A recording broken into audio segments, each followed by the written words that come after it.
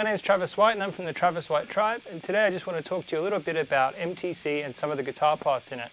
I thought you might like that, and if you do, please leave a comment, like this video and subscribe to my YouTube and hit the notification bell so you can get all the new stuff that's coming out. I'm going to be putting up a lot of new content, so keep up with me if you can. So here we go.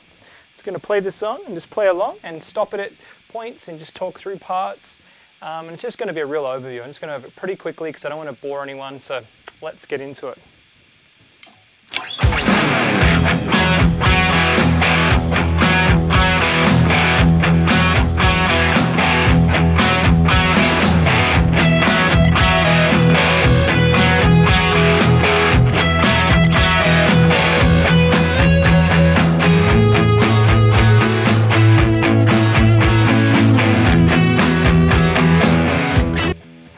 So you may notice the rhythm part's really like that nice straight eighth kind of feel going on. It's fantastic.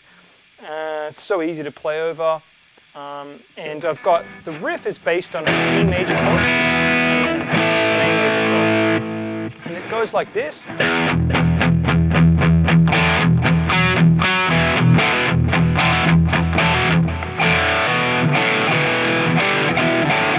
Using those fourths like that with the riff. So the A and D string picked open, and hammering on with my first finger.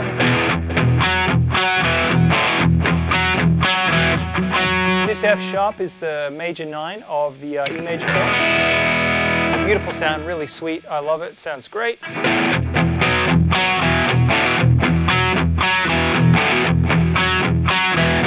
Gives some color to the chord and gives it a bit more movement than just sitting on that kind of situation. Then it moves up to the A. Basically, same idea, except this melody note on the chord stays the same, but because the root moves, the relationship of the interval between the notes is different. So the F sharp in relation to E is the 9, but the F sharp in relationship to the A is the 6, the 13. It's a beautiful sound. Both very sweet sounds and used in different applications can be really, really cool. So let's keep moving along. So that's the chords there under the main melody. It gets to the next part after this main melody, so I'll just go over that quickly before it gets to.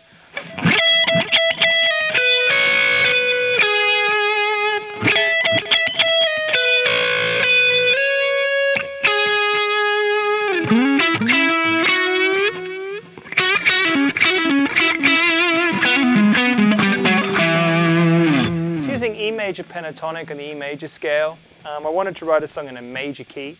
And it's been a lot of fun. And the root, the major 7, the, what am I doing here? C sharp, the relative minor, the 6th. And then we've got the 5th there. Or you can call it a 13 if it was on a dominant chord.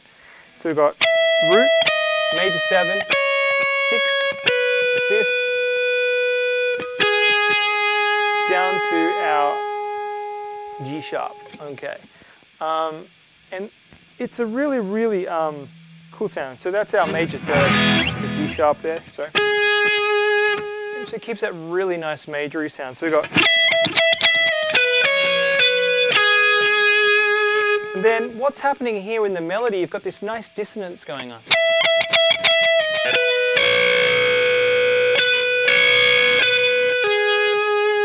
Which I love, between the 5th and the 6th there. So the really great thing about that is it creates that tension, which is really, really cool in melody. And if you put a little bit there, it's a bit of a spice to the sound. And I really, really like it. So yeah, and then it goes along and it comes up to the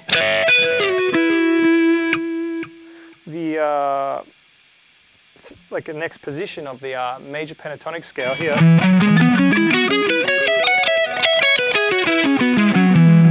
We've been here in this G form. And now we're here in in an E form of the E major pentatonic scale. Okay, so let's have a listen. Now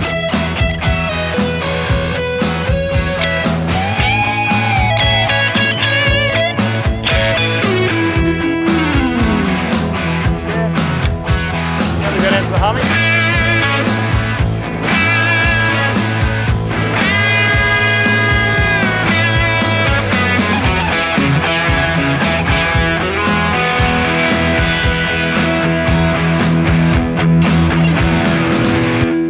When I play this,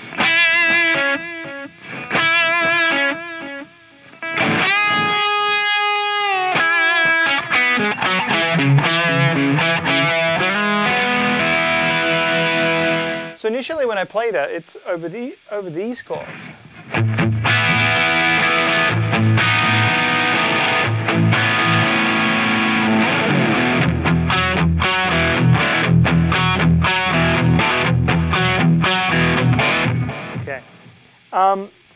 And these notes,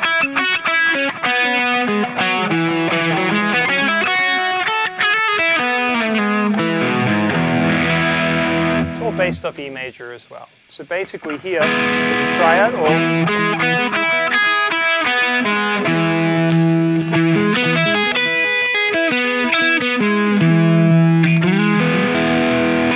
so that there is 1, 2, 5, 1.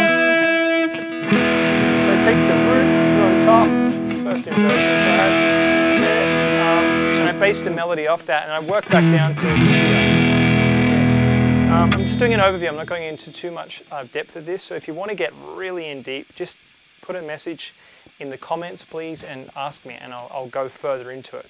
I just want to give you a good idea of the whole song, and so you can check it out and give you a good starter to learning it. And I think using your ears more is good too. Have a listen to it rather than me just tell you exactly everything. I can, but it kind of takes the fun out of kind of figuring things out, and then later on you go, oh wow, that's what it was. Okay, so that's a really cool thing.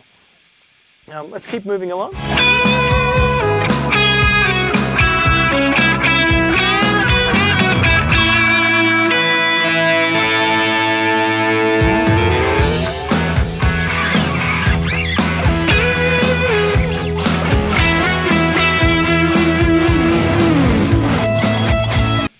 Okay, so there's a breakdown.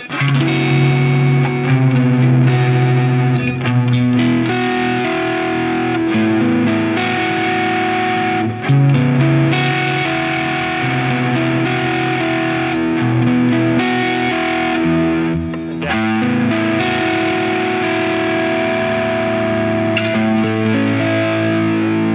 So I'm using the same, you could say like a triad over a root.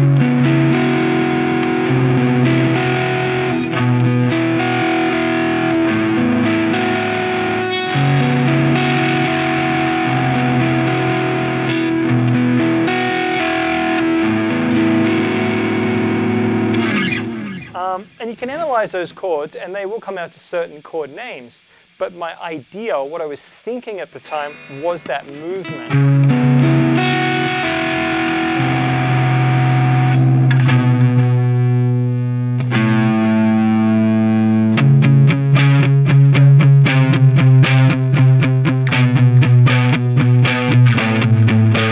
So I really wanted that movement. And then on top, I just put these.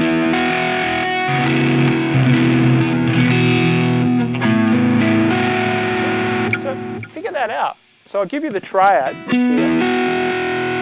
I've got 9, 9, 7. Okay. So what I'm playing here is I've got a B, E, and F sharp. Okay. You could call that sus2.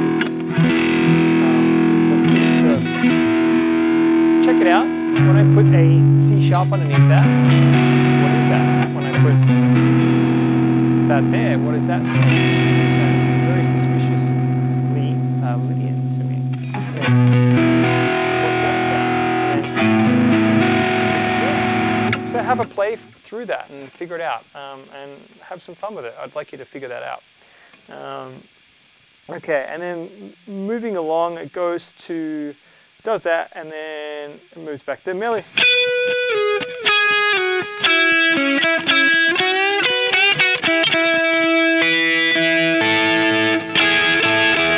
Lots of really classic stuff in there. Very simple melody. It's stripped right back. There's no effects on it. It's a really clear little simple melody in there because you've got that's pretty intense harmony for this song, where it's just that. So I'm trying to make the song relatable and for everyone to be able to enjoy it and listen to it. You're driving in your car, it's playing in the background, gives you a good feel, gives you a good vibe, and you feel like, yeah, let's do this. So that's MTC. I hope you enjoyed it. I hope that give you some overview of what the song's about. If I missed anything, I've jumped over anything, please leave a comment in the comment section. Hit the notification bell, subscribe to my YouTube channel, and I hope to see you out at a live gig, because that's what I love to do. I love to play live. I want to be out doing that. That's where my heart really is. Thank you guys. Thank you very much.